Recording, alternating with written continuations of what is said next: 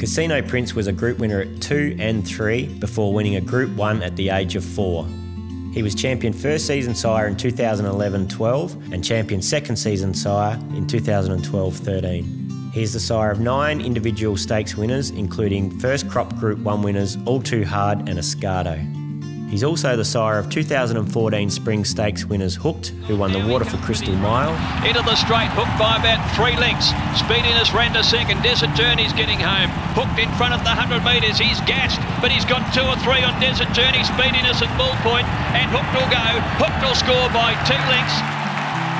And Star Rolling, who won the PB Lawrence Stakes. Star Rolling from Spillway, Gig on the outside, Star Rolling in front, Spillway driving and Star Rolling. Photo finish between Spillway, who dived, and Star Rolling. Not much between them, and a photo for third too. He can get a very good looking horse, having sold yearlings up to 300,000. He's the son of champion sire Flying Spur out of Last Tycoon mare Lady Capel. Last season he finished in the top 20 sires by individual stakes winners, a fantastic effort for a horse that's only had 4 crops to race.